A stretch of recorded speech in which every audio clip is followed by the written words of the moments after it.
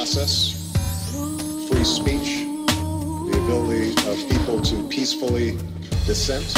All those are universal values and need to be respected. And whenever I see violence perpetrated on people who are peacefully dissenting, and whenever the American people see that, I think they're rightfully troubled. Tears of our nation's cry for our freedom. Someone has to die. A human sacrifice for a basic human right. All these random acts of violence. I want freedom, so I can't be quiet. Teardrops fall down my face in silence. Trying to stop war and political riots. All these random acts of violence. I want freedom, so I can't be quiet. Teardrops fall down my face in silence.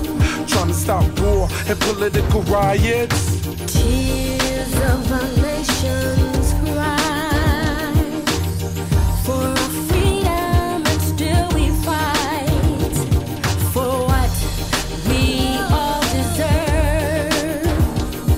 Our dignity and a right to be heard. The voice, the meaning of her name. A beautiful woman watching, seeing her country change with hope deep in her eyes, standing tall with hope and fearful cries. The leaders, they are to blame. A sniper shot Native Sultan with perfect aim. What a shame. A human paid the price, laid to rest for a basic human right. That ain't right. As the turmoil grows in Iran, videos expose the reality that overflows to our land. Protesters fill the streets of Tehran, natives death captured by an amateur cameraman. Too close to home like a cross from the clan. Less than 60 years ago I was 1/3 of a man. Green ribbon, peace and love is the plan. Hope the voices of freedom's not hard to understand. I have some very sad news for all of you, and that is that Martin Luther King was shot and was killed tonight in Memphis. Martin Luther King dedicated his life to love and to justice between fellow human beings. He died in the cause of that effort. Imagine waking up to find the world has changed. No more fights. You suddenly realize that it was you who had to die. Liberties no one can see. Humanity takes a new meaning. Can't you feel me? Blood washed away with tears. Freedom wings, but no one hears. No one hears.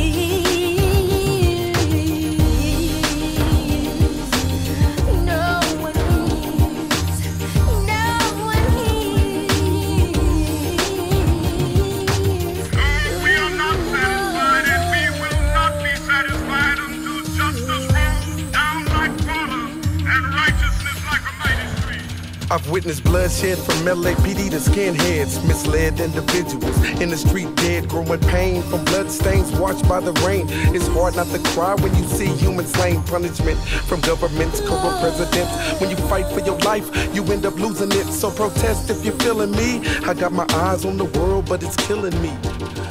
All these random acts of violence. I want freedom, so I can't be quiet. Teardrops fall down my face in silence.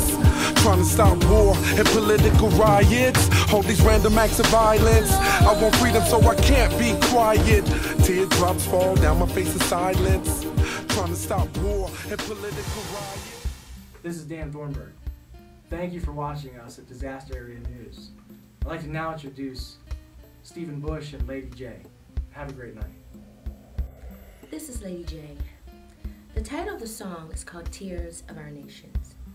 And I wrote this song not only because of the shocking death of Native Sultan, but because it's symbolic of how people are still fighting to acquire or maintain simple, basic human rights. The message has to go out, and it's starting right here, right now. Thank you for your time. Hello everyone, my name is Stephen Bush, CEO of Disaster Area Music. We created this song because of the disturbing images that we've seen on the internet as well as television, and we hope that you take this song in good faith. It's true, those that fight for freedom will always be on the right side of history.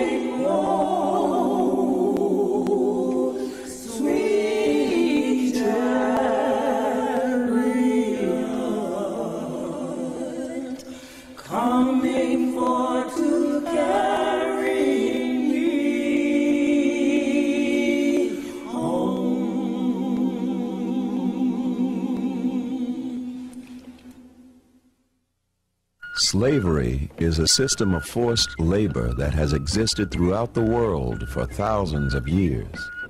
In America, slavery began in the 17th century when people in Africa were overpowered and forced to leave their native land, their culture, and their families behind. Europeans and others did not simply march into Africa and just take people off. I mean, there were battles, there were wars that were lost, by the British, by the French, by the Portuguese, as well as those which were won.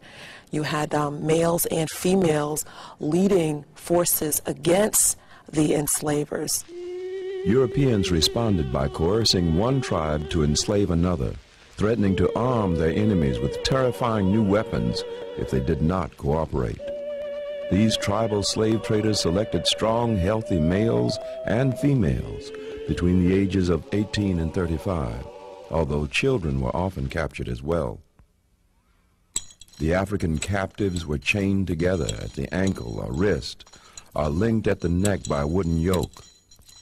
Once bound, the captives embarked on a grueling march, sometimes as long as 600 miles to the coast, where European ships awaited them. Many perished from the rigors of the trip. Others resisted their captors and were killed. The Atlantic crossing took from 4 to 8 weeks.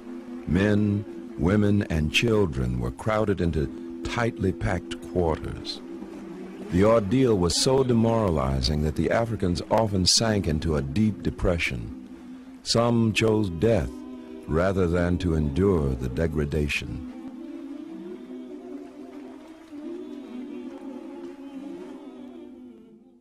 They attempted to escape on ships by simply, if the opportunity offered itself, by leaping off and drowning or whatever. Once they were bound by the continental United States, the protests took the form more of insurrection. The first slaves in the American colonies, a cargo of about 20 Africans, arrived at Jamestown, Virginia in 1619.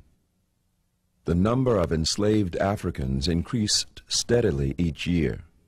By 1763, the colonial population included an estimated 230,000 Africans, most of them slaves in the South.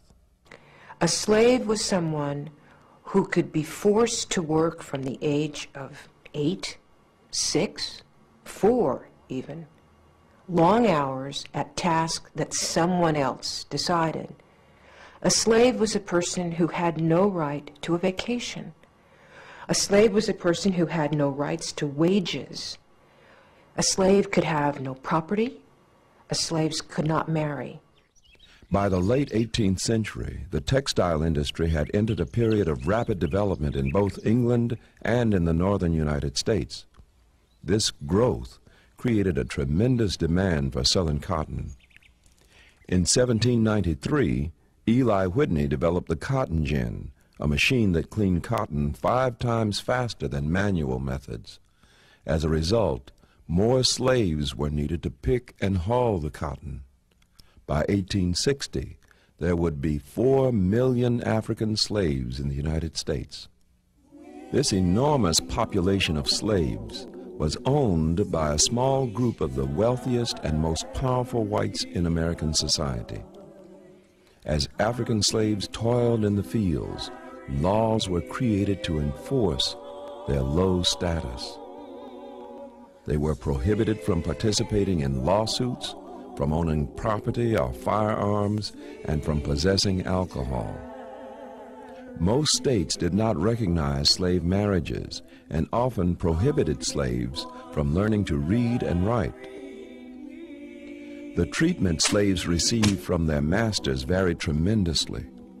Some owners were brutal sadists who worked their slaves mercilessly and threatened them with corporal discipline so painful that it amounted to torture. And if you were ordered to do a task that you knew would be dangerous to you, you had to do it. So even though it's tempting to put poverty and slavery together, they were very different. And the difference is that enslaved workers had no rights.